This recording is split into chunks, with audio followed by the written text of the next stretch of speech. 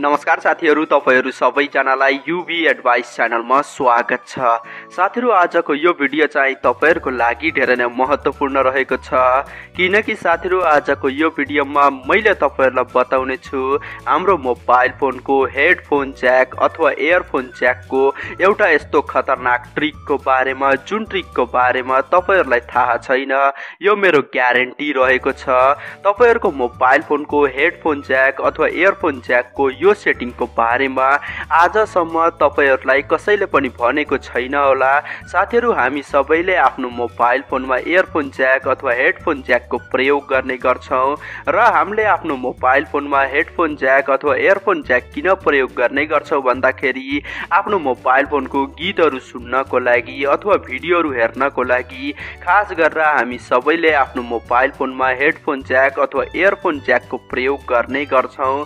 तर साथीहरु, आजको यो भिडियो हेरिसकेपछि तपाईहरुले आफ्नो मोबाइल फोनको हेडफोन ज्याक अथवा इयरफोन ज्याकबाट सोच्न पनि नसक्ने काम गर्न सक्नुहुन्छ। भन्नाले तपाईहरुले आफ्नो मोबाइल फोनको हेडफोन ज्याकको मद्दतबाट अथवा इयरफोन ज्याकको मद्दतबाट 30 देखि 40 वटा काम गर्न सक्नुहुन्छ। जस्तै साथीहरु, मैले चाहिँ तपाईहरुलाई यहाँनिर एउटा उदाहरण देखाउन गइरहेको छु। साथीहरु, म चाहिँ मेरो मोबाइल फोनमा यो हेडफोन ज्याकलाई लगाउन गइरहेको छु। मैले यो हेडफोन ज्याकलाई आफ्नो मोबाइल फोनमा लगाएँ र साथीहरु त्यसपछि तपाईहरुले देख्न सक्नुहुन्छ मेरो मोबाइलको फेसबुक ओपन भइसकेको छ।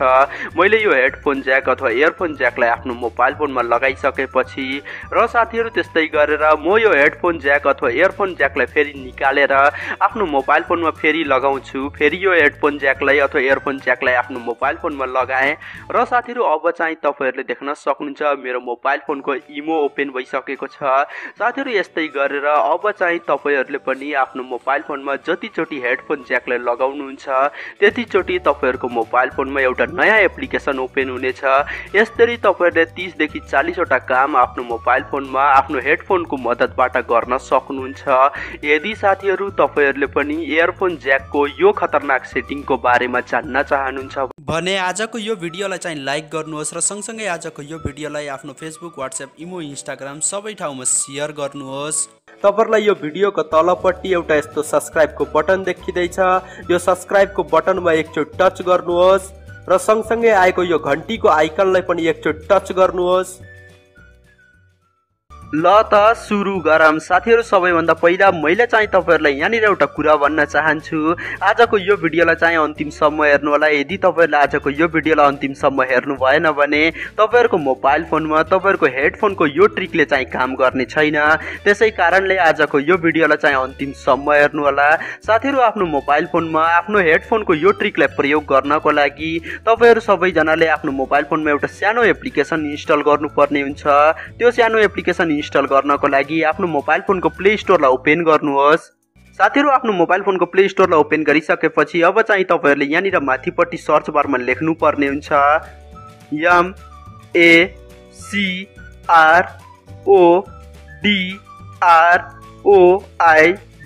MacroDroid MacroDroid DEVICE डिभाइस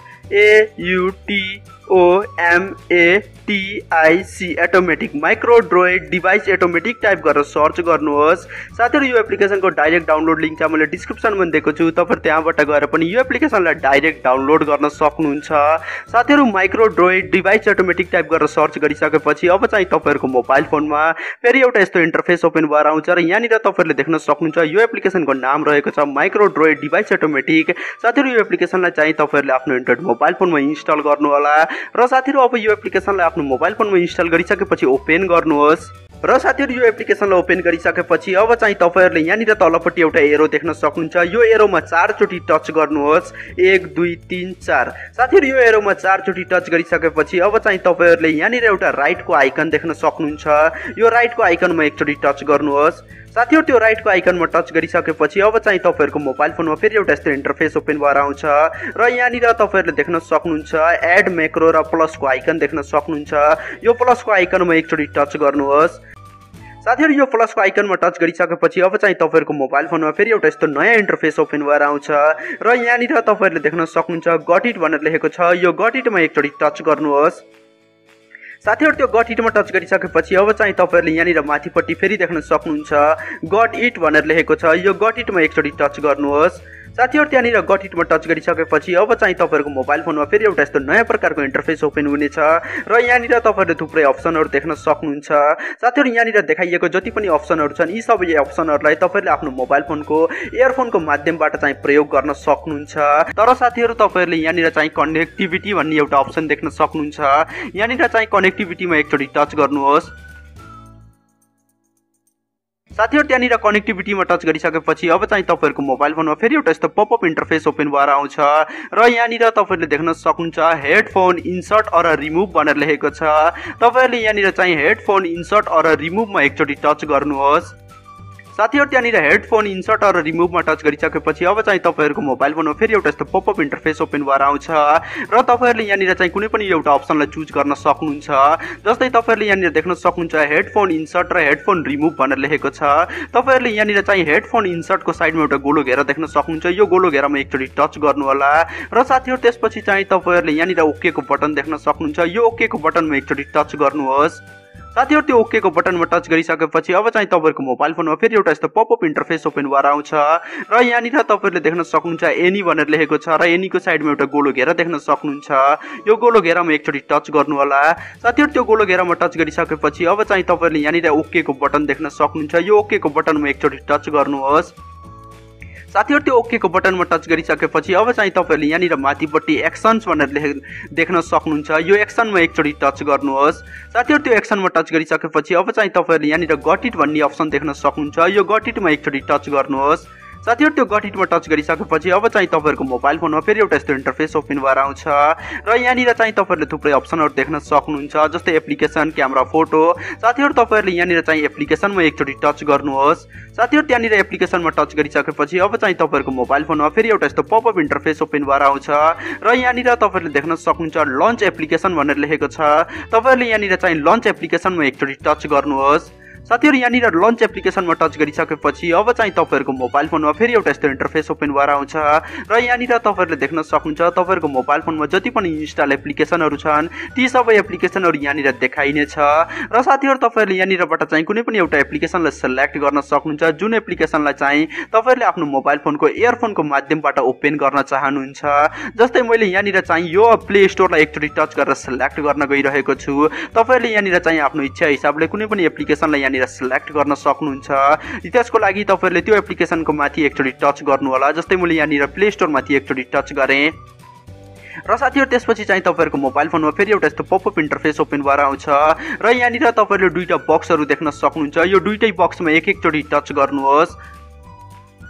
साथीहरु यो दुईटै बक्समा टच गरिसकेपछि अब चाहिँ तपाईहरुले यहाँनिर देख्न सक्नुहुन्छ यहाँनिर राइटको आइकन लागिसकेको छ र साथीहरु त्यसपछि चाहिँ तपाईहरुले यहाँनिर एउटा ओके को बटन देख्न सक्नुहुन्छ। यो ओके को बटनमा एकचोटी टच गर्नुहोस्।